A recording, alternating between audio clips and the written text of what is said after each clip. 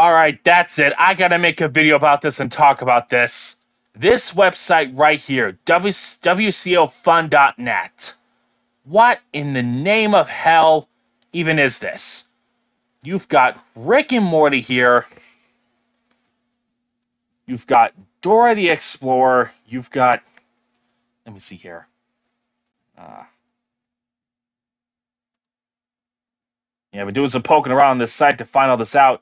You've got the Fairly Odd Parents here. You've got every single Sonic cartoon that's ever been released. And you've got pretty much every Nickelodeon, Cartoon Network, Paramount, whatever animated show and movie that was ever made. Like, seriously, if I look in here, yeah, you've got the Yogi Bear movie, the live-action Yogi Bear movie by Warner Brothers. That, you are putting all these all these cartoons, all these movies, all this stuff on here. Yeah, you pretty much got everything related to My Little Pony around here. You can definitely see that. And even worse, if I try to bring up one of the movies here, let's just say the 2017 movie, you have to pay premium to watch it. And I'm pretty sure Hasbro is not getting any of those royalties. As a matter of fact, I'm not even sure if Cartoon Network, the owners of Ben 10, are getting any royalties from the animated films, like, related to that IP that you've got on here. Like, this one, Destroy All Aliens, nope. Premium, they're probably not getting any of the royalties from that. I wasn't going to make a big deal out of this originally because, hey, you know what?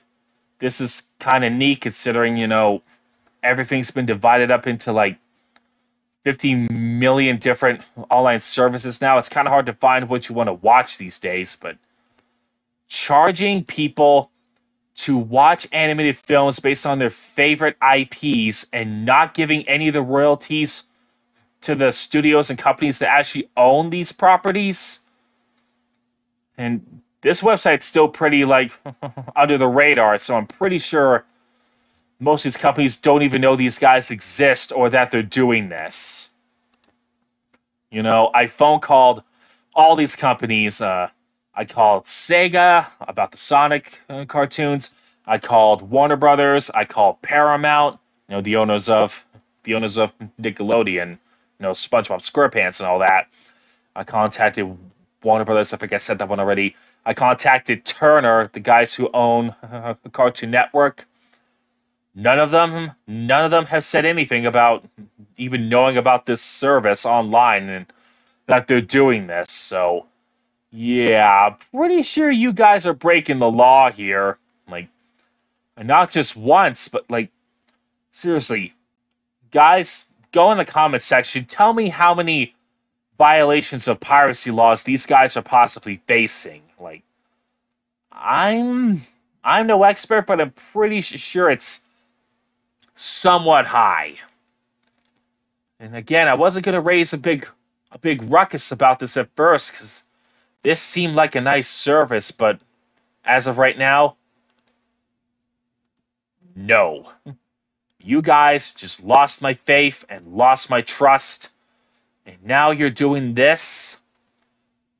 Like, seriously, watching shows online for free, if you ask me, I think it's okay as long as you're not charging money for it.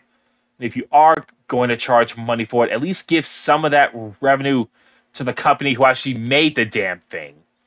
What you guys are doing here, this is stealing. Straight up stealing.